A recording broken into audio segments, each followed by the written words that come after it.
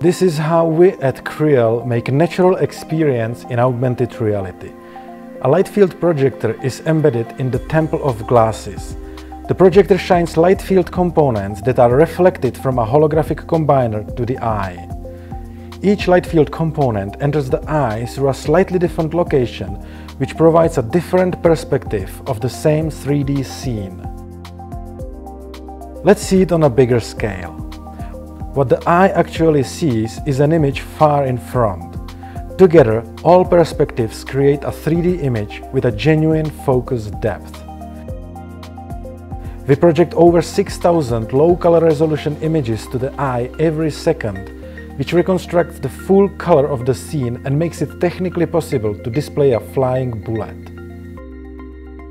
Light field constructs the light just like it exists in the real world. The digital objects therefore perfectly fuse with reality.